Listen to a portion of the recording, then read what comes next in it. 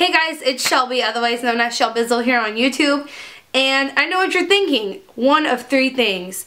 One, damn Shelby, it took you a long ass time to get the next installment of this series up. Two, wow, your lighting looks so much better than it ever has before. Or three, just kidding, I don't know what 3 was. Anyway, I'm really sorry. I feel like I've started the last 2 videos of this series like this, but it is what it is. I'm sure you guys can relate. I've been out of town a lot for the holidays, Thanksgiving, Christmas, New Year's, and I film primarily on the weekends. And I have a full-time job like I've mentioned before, so I don't have that much time to film. I did get this ring light for Christmas, that's why we look decent today.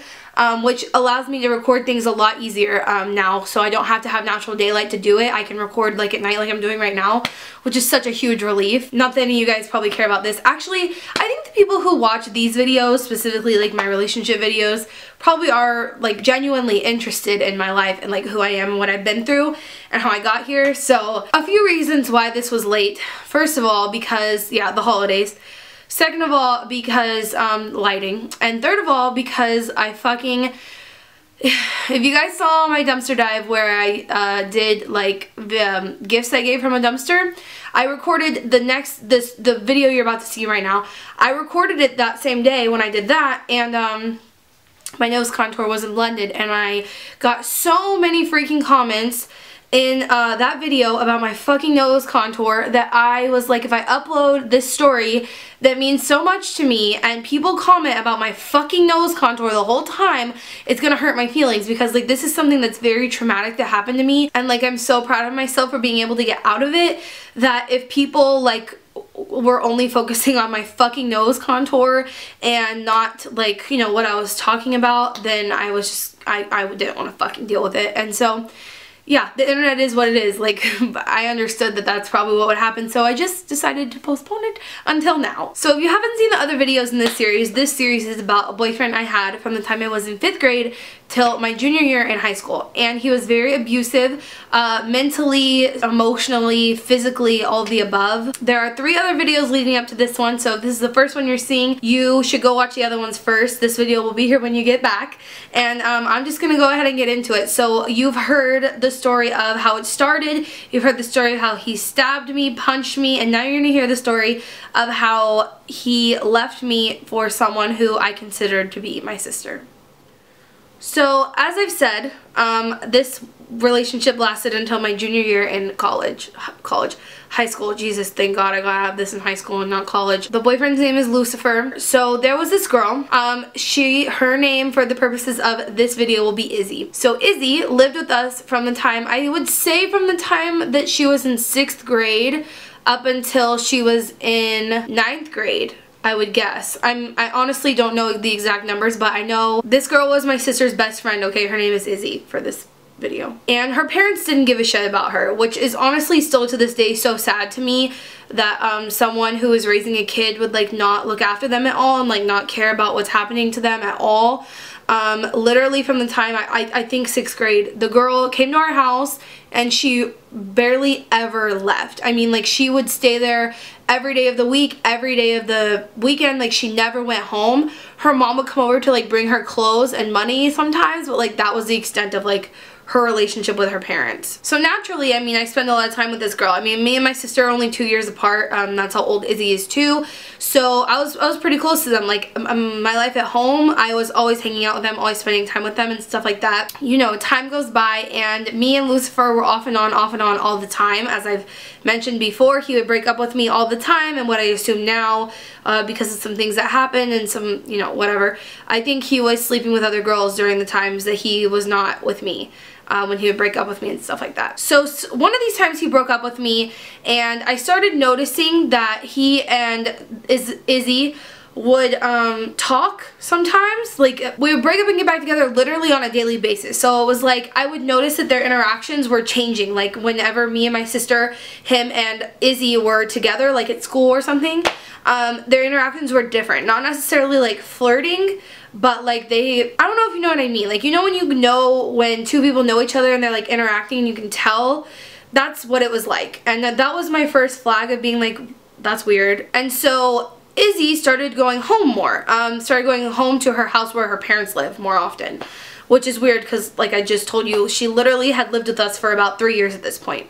Now, the bad part about this is that my boyfriend lived in the same neighborhood as Izzy. And so I would be talking to him on the phone and he'd be like, oh, I'm gonna go hang out with my friends. And he'd be like, oh, Izzy's here.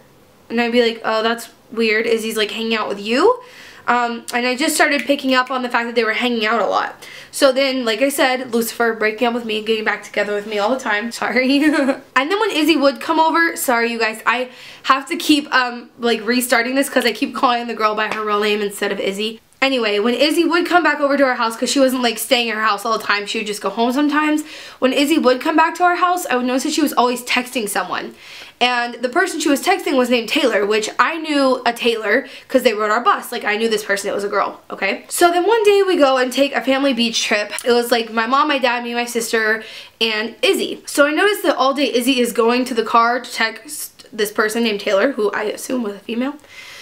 Which I thought was weird. Like, why are you always having to text this girl who's just your friend, right? Like, that's a little weird. So, I don't know. Things led up to this, like him hanging out with her, me noticing that they had different interactions now whenever, like, I was around even, and stuff like that. So, I, for whatever reason, had this hunch that she was not texting someone named Taylor. I looked at her phone, and it said she was texting someone named Taylor. So, I was like, that's just weird. And then I like started to read the messages. So I'm reading through these messages and they're like, oh, I miss you so much. When am I gonna get to see you again? What are you doing? Like, does Shelby know that we've been talking? Like, whatever. And at this point, me and Lucifer are still dating. Like, I'm pretty sure in this moment when I read this message, Lucifer and I were dating. So I, for whatever reason, decided to look at the number behind the name Taylor. And of course, it was Lucifer's number. So once I realized this, I didn't know what to do. Like, what can you do? Like, she's at the beach with my family. Like, she obviously has to travel back with us. I didn't know if I should tell my sister, if I should confront her, if I should tell my parents. Like, I didn't know what to do. So I basically didn't do anything at that point. I ended up telling my sister like a day later, and she was so angry. She was not allowed at our house anymore from that point on. And the way it came out is I kind of talked to Lucifer about it. I was like, dude, I know you're texting Izzy. Like, why are you doing this? That's so weird. And basically once I started to stand up for myself and let him know that, like, I knew he was taking advantage of me with Izzy, he didn't like that. He didn't like being accused of things like I was always being accused of things by him. He didn't like being told that he was wrong. He didn't like being caught. He didn't like any of that stuff. And he started saying the worst things to me, like how Izzy is better than me in bed and she's much prettier than me and blah, blah, blah, blah, blah. I know he also told me a huge factor in dating her was that her parents didn't control her. Like, my parents, you know, they let me do a lot. Honestly, my parents didn't pay nearly as much attention to me as I think they should have. But obviously her parents paid even less attention to her. So he was like, you know, she can do things whenever I want. Like, she'll give me whatever I want and whatever. That was after I had been dating this guy for what, 5 years? After I had been manipulated and hurt and lied to and cheated on and, you know, just put down, I guess is the word, in so many ways, for him to just blatantly be like, yeah, so I'm dating this girl that's like literally your sister that you've been living with for the last 2 years, for the last 3 years. Yeah, I am. It wasn't a big deal to him, and unfortunately, being the insecure little piece of shit that I was, he eventually started telling me like, oh, I'm so sorry, I made a huge mistake, and she did the same thing. She was like, oh, it's not what you think. Sorry if the angle changed all, my camera died. Anyway, I was just gonna say, it's really sad looking back now that honestly, after I found out that they both had done that to me, after I found out that he had cheated on me and that she had betrayed me the way she did, I remember that there was a point where I forgave both of them, and I remained friends with her to a certain extent. Certainly nowhere near where we were, and she was still never allowed in my house. I wasn't like her best friend, but I wasn't like an evil person to her. It's not bad to not hold grudges. I think it's a good thing to not hold grudges against people. The thing is that I didn't realize my value. I didn't realize that what they had done to me was so disrespectful, and I was so much better than that. And I don't mean like, you guys know I hate trying to like put yourself above other people, or, you know, ranking people in terms of like how much they're valued in life, but like everyone, honestly everyone who is a decent human being and is respectful to other people deserves respect themselves. And that's where I was. I was a good girlfriend, I was a good friend, I was a good person, I was a good everything. You know, I was young and I never did anything wrong to either of these people, and I didn't deserve what happened to me. But I didn't realize that back then. And not that I directly victim shamed, not that I directly victimized and blamed myself, but I did not understand that I did not deserve that, and what they were doing was so wrong that they didn't deserve to be in my life. I let him back into my life for a period of time, which only gave me a lot of problems that I have today in terms of control issues, in terms of anxiety, in terms of depression, and in terms of my self-worth. I'm sure you guys, you know,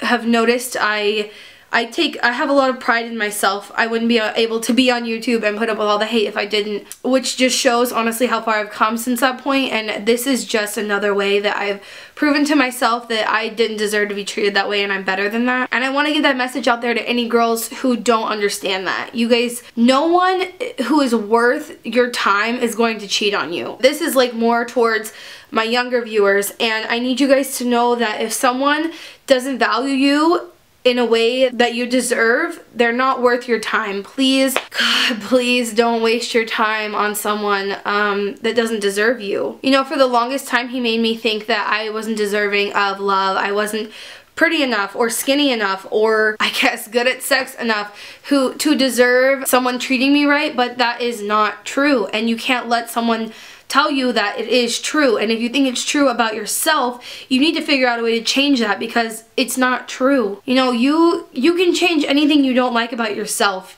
anything you don't like about your situation. And yes, sometimes it's significantly harder for some people, more so than others. But I need you to know that whatever situation you're in right now, you can change it. You just have to take the initiative, and you have to be consistent and persistent. The number one thing in your life that should be a priority for you is your happiness. No one else's happiness, yours. And sit down and think about what happiness really is. Is happiness really you working so hard to make someone else happy so that you can be with them? Does that really bring you more happiness than like stress and sadness and anxiety?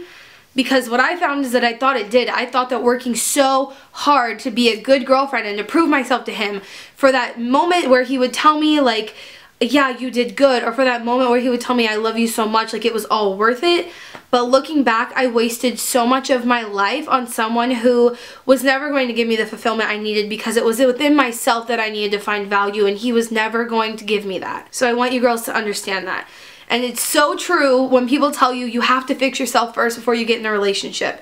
Because if you don't love yourself, you will take that love wherever you can get it. And that's how you get yourself into a bad situation.